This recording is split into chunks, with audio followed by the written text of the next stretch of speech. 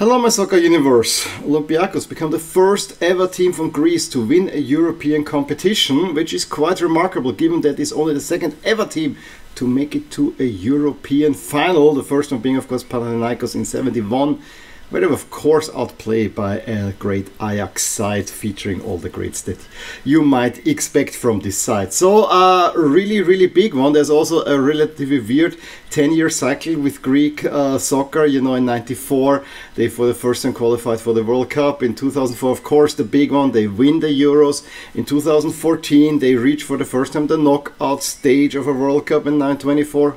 These were all for the Greek national team.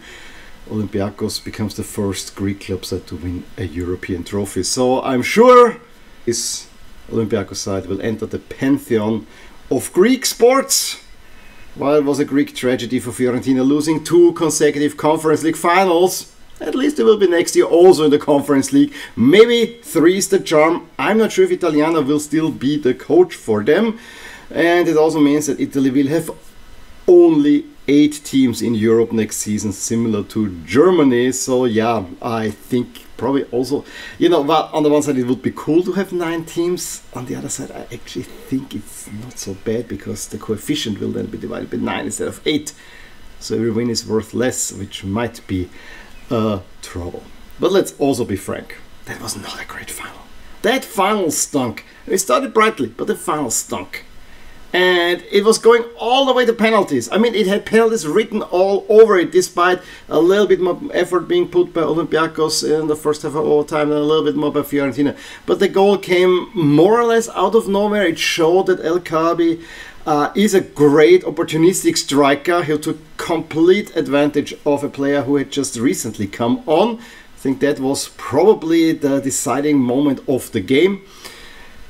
But if it wasn't for that, it would have been penalties, and yeah, that would have been kind of the deserved result.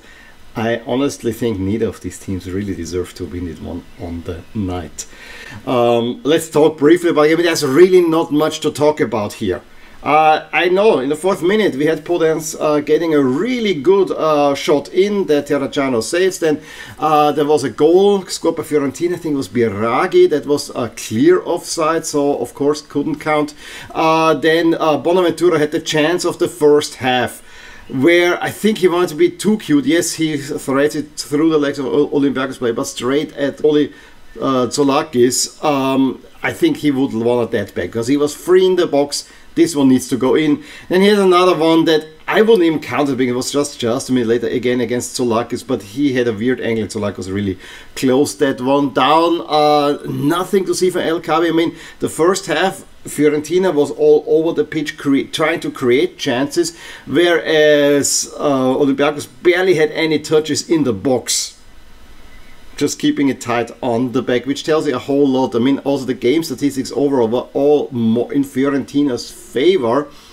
However, the offense was completely not present. Nico Gonzalez and especially Belotti, absolutely not present at all. That was the first half. The second half, even less. I mean, it was intense, but I think there was more action on the stands than there was on the field.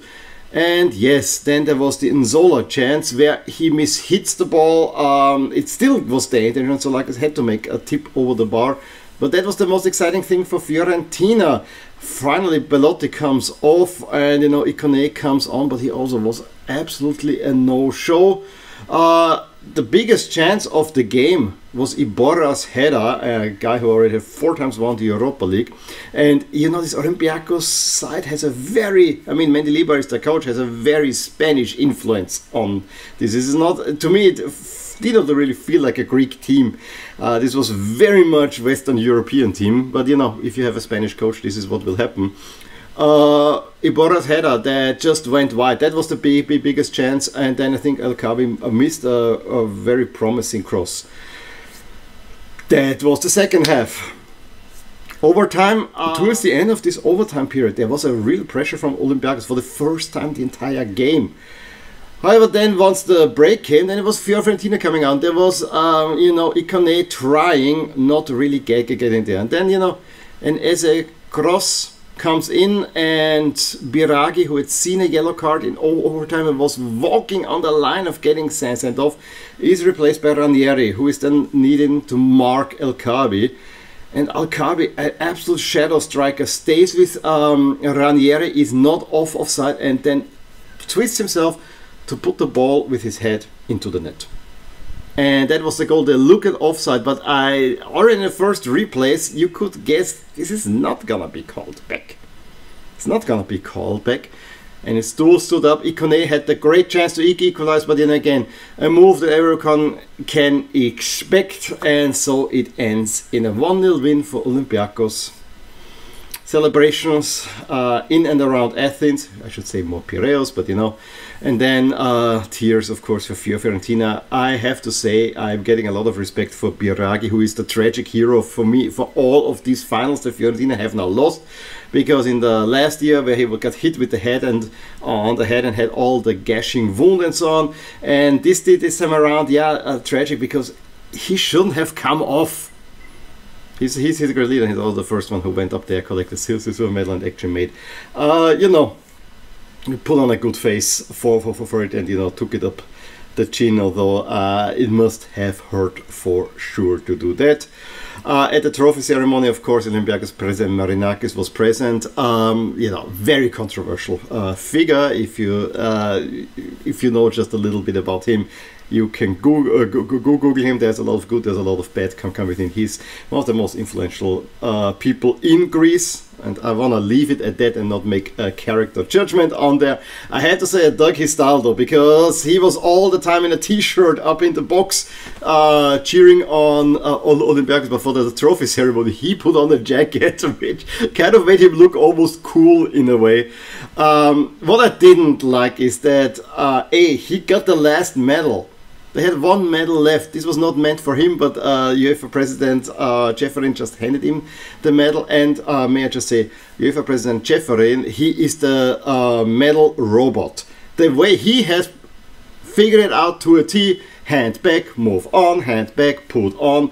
It's very, very professional. I've never seen that anywhere, and this is the model to go. I really think this is a cool thing. And yes, for Tunis, lifts the trophy, and then they give it immediately to Marinakis, who honestly you could see, yeah, he was not so overjoyed with all that and all the attention put to him, but yeah, hey, so be it. In the end, Olympiacos win it, and yeah, I have to spare a thought for AEK fans. I'm absolutely certain when you are proud of your new stadium, which is becoming now the Greek national stadium, unless there's a huge event happening. You were really proud when you got this final, and now one of your biggest rivals wins the first ever Greek trophy in this stadium. I don't think this goes down well. I'm just imagining Rapid Wien winning, or Red Bull Salzburg winning the trophy in the new stadium, and this would just not feel right. I did not hear of any crowd trouble, which I'm happy about. I have to say the stadium, the atmosphere, it was clearly very one-sided towards Olympiacos. But it is, for the first time in a long time, that a home team actually won a UEFA final. So that's also quite the achievement. However, you know, you also saw that when I look at it back, that both teams were relatively evenly matched. With Fiorentina, you saw that they probably have the better players and the better squad, but with good coaching, this can level the field, and we saw it already in the preview. When we look at the results side by side, they have quite some teams that they had in common. They're very comparable results overall. So not surprised about that. Olympiacos, it was an absolutely amazing run to win this title. That absolutely has been. I don't want to take anything away from Olympiacos. I mean, if you beat Aston Villa so convincingly, then you absolutely deserve to go through. If you make this miracle comeback against Maccabi Tel Aviv, you deserve going that. The one thing that has to be said, and now I want to put a little bit an Austrian context there. Many in Austria kind of say, yeah, great miracle, but you know, Olympiacos have always been a big dominant team. The market value of the squad, I want to repeat again, is 110 million euros. Salzburg's is twice that. So this means that Austrian teams, if they would make it to the Conference League, if one of the bigger teams from Austria would make it in the Conference League, you can make a run in there. Sturm Graz is a little bit less than Olympiacos, but you know, it is not impossible. And this is also the hope that this Olympiacos victory gives to all the smaller leagues. So, and it's a non-top 5 league team winning. This is great for UEFA. This is great for the Conference League. This actually elevates to me the Conference League as a competition. Really, it was meant for the smaller teams in Europe. And I would agree that Fiorentina, you know, smaller teams, second tier, not top tier, or maybe even third tier teams. Fiorentina fits that bill quite well as more or less a mid-table team with a whole lot of tradition, a very vocal fan base.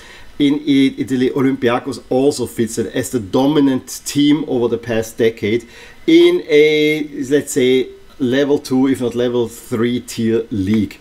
And I think this makes it quite interesting. I also think the way this is set up, this Conference League, is here to stay, and I think it was a great competition to get to. So yeah, the only thing I'm afraid now for the Conference League, we have now a bigger stadium already. I mean, the first two stadiums were just above the 20,000 spectators mark. I think Tirana was even smaller. Now we cracked the 30,000.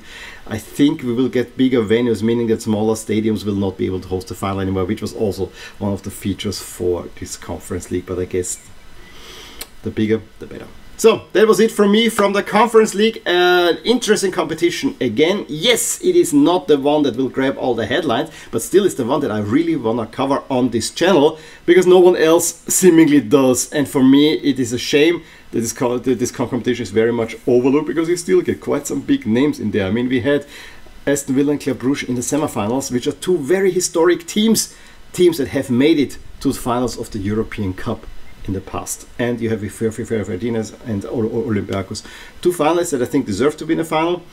And given the entire history of the competition, Olympiacos deserve to win this one, and they win it coming down from the Europa League, which is I think also a first. Last point, this is now the second European final this season where the outsider won, at least by the bookies and my model.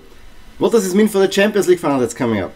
I just don't think that Dortmund will beat Real Madrid, but more on that in my Champions League final review, which you will get tomorrow.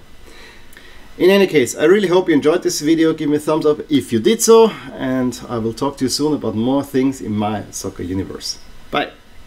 Hey there, I really hope you enjoyed this video, and if you did, here are some videos and playlists that you may enjoy too. Also, please consider subscribing to my channel and hit the little bell icon so you get notified whenever something happens in my soccer universe. And with that, have a wonderful day. Bye!